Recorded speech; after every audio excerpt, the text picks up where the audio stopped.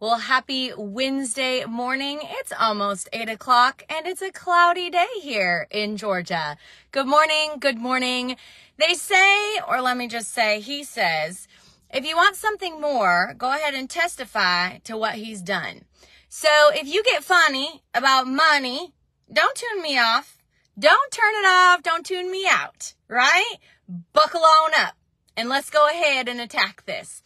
So I just want to come on this morning and testify over some things that I hope have been true in your life. But if you haven't seen that, I want you to be encouraged by what I have to tell you this morning, what I have to testify to this morning. And I also want you to ask yourself, how can I start implementing this in my life, right? So I'm going to give you a little bit of history and then I'm going to give you some real current situations. Because like I said, if I want to see more of what has happened previously, I need to testify to what he's done so that the more can happen in the now. Yes? So when I launched my business, it's about 12 years ago, I guess, November of 11. I just hit the ground running and honestly just did it because I loved it. Wasn't even thinking about turning it into a business, was literally not thinking it would turn into what it did, right? But I remember there coming a time where I wanted to reach the rank of diamond. And I felt Holy Spirit whisper, then start tithing what you want to make as a diamond.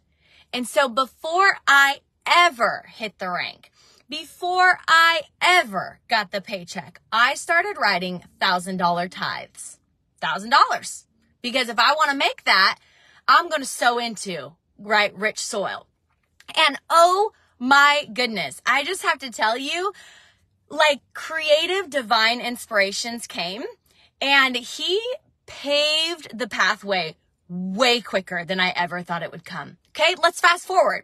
So with our business, we actually live our lives in a way that is quite shocking to most. We only pay ourselves once a year. Okay, so we pay ourselves normally around November, maybe December.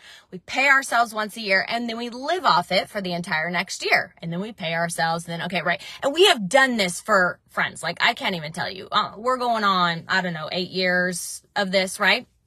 Well, we didn't know in 21 when we paid ourselves that November that as of January of 22, we'd be buying a house. And as of February of 22, we'd be hightailing it across this nation. So let's just say that we didn't really think we would need so much extra reserves because who had a move on their radar? I sure didn't, especially not as quickly as it happened. And so I remember it was May and I was in my time with the Lord and I was just like, listen, we are bare bones here. Like I know you are Yahweh, Yireh. I know I have been faithful and sowing into rich soil. I know that I have given not only tithes, but offerings. And so I am calling on your name, Yireh. I am calling on you to provide. And lo and behold, once again, he gave me a creative download. I went and talked to my husband who was on board with it. We prayed into that solution and watched him not only give us what we asked for, but almost double. Friends, this is huge, okay? I also want to tell you about another thing. Before this desperate act, we had a big old bill hit us that just was not on our radar. And I remember thinking, okay, all right. And we've always lived our lives where we don't live paycheck to paycheck, right? We are smart, we're wise, we invest, we give, all the things we're talking about. If money makes you funny, honey, go ahead and keep listening, right? Because everybody gets all funny about money. But listen. Good morning, Marcella. Don't y'all be getting funny about money because you need it to live. And by the way, I think believers should be some of the wealthiest people so that we can throw money at anything that he asks us to throw money at. Okay, so here we are. And again, we have this bill that hits us and I'm like, wasn't planning on this. And this was, again, my reserves were getting down. I don't like them this low, you know. And all of a sudden I get called into a specific office and this person literally sat across from me and said, I was told to give this to somebody who was expanding the kingdom. And he handed me cash that covered the entire bill. Friends, I could go on and on about this. So like I started my video, when you want to see more of something in your life, testify to what has happened. If you're sitting there thinking, A, that I'm full of it and none of this really happened, well, you can ask my husband. It really has. Oh, I have another one.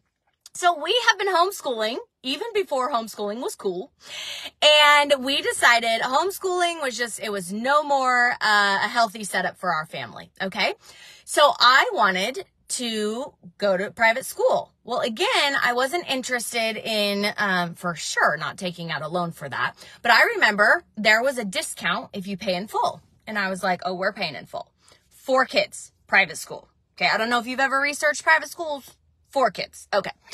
And so again, I am praying, Yahweh, you are provider. You are Yahweh Yireh. I'm praying into this situation. I have been faithful in giving. I have sowed in rich soil. I am all about your kingdom. I have absolutely changed my entire life to go advance your kingdom further, right? And so I'm pulling down on heaven and claiming your promises today. Once again, he gives a divine strategy. He shows us exactly how to not only pay for the school in full, but we had a little bit left over because how many of y'all know their school fees? Okay. So I am just coming to you this morning. What do you want more of in your life? What do you want more of? Because he is the God he is limitless. He is the God of not only reserves, but more than enough. He is the God of plenty. He is the God of abundance. So again, if you're not in need of a financial breakthrough, which, by the way, I'm testifying to his goodness because there's another little thing I'm trusting for, and it has to happen by the end of this year. And not only do I want it to happen specific, meaning I need something specific, but why can't he go above and beyond that? Why can he not? He can. Oh my goodness, he can. And so what is it that you need more of today? Is it that you need healing in your body? Well, then testify to when he healed you before.